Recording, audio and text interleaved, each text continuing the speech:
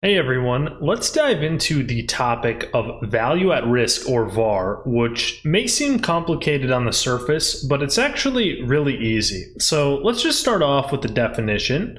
Value at risk is the potential loss in value of a risky portfolio or asset given these two inputs.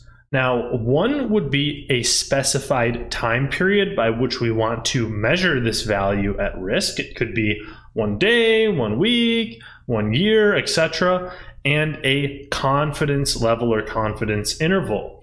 Now, let's dive into what I believe is the most straightforward method for calculating VaR. The historical method calculates VaR by using actual historical returns of an asset or portfolio, ranking these returns from worst to best, and selecting the loss at the desired percentile as the VaR estimate. So let's walk through an example. Now we have these inputs. Now let's assume for the time period that instead of 1 year, we're actually looking for our 1 day VaR.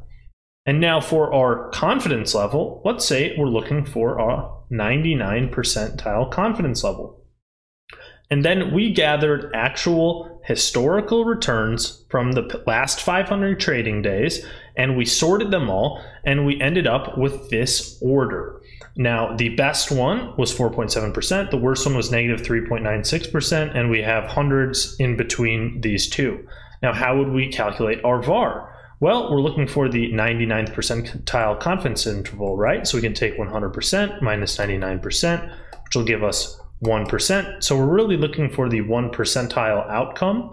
If we have 500 observations and we're looking for the 1 percentile outcome, that would really be the 5th worst observation. So we can start down here, 1, 2, 3, 4, and 5.